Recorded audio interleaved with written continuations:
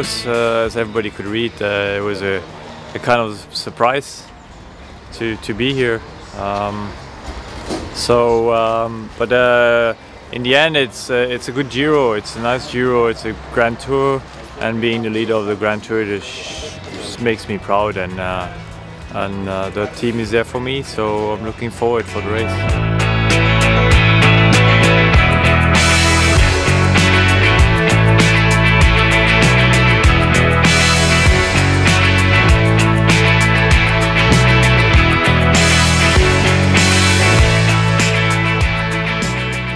You know, I think you have to see it at a good way and a positive way. It's a great opportunity, and we'll see. Of course, it's hard because I've been off the bike.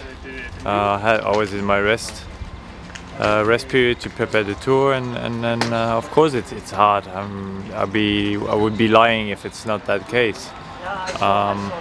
But I think you have to see it, as I said, I have to see it as a positive way, and if I get through the first 8 days, I think my shape will improving, and then get in the rhythm from the race.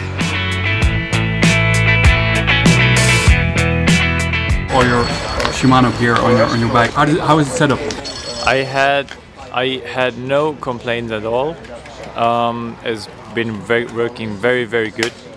It just works very smooth, and I experienced now for 1.5 years, and I wouldn't change it for anything else than the Shimano. It works very well, and everybody is satisfied. What I use a lot, that is the satellite here. I use that very much because it gives you more comfort, gives you more security, and of course you're more relaxed on a bike.